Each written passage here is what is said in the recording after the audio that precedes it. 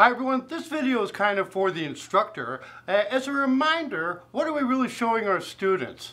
And additionally, as a bonus, the worst asset picture I've ever seen in my career, starting right now. Now as educators, our goal should be to improve patient outcomes through better education. And when we're putting together educational material like videos or whatnot, we often throw in assets to exaggerate a point, right? Asset, business lingo for a photo or a video or a clip to elaborate the subject.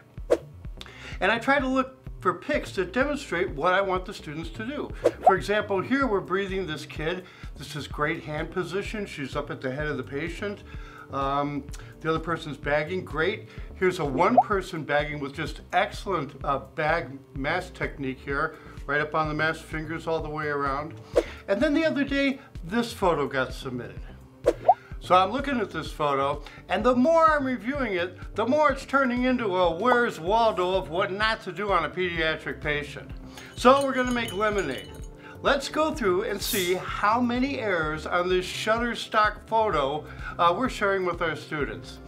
Okay, right off the bat, looks like the ambu bag and the mask is too big. Now, clinically, we could still use the bag, that would be fine, and we could just lower our title by him, but that mask looks pretty big to me, I don't know about you. The pillow behind the head, putting the head into a hyper flex position, not good. Pillow should come off. The person doing the bagging should be at the head of the patient, not off to the side there. I'm not sure what kind of bathroom plunger grip they have on this kid with the mask.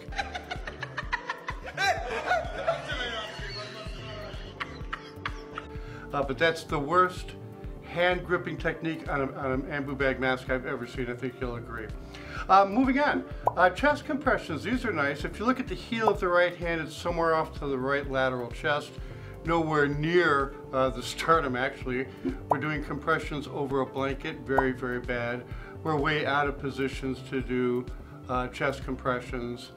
What else we got? Those gloves. I'm really debating if she has two fingers in one of those finger holes there. Look at it.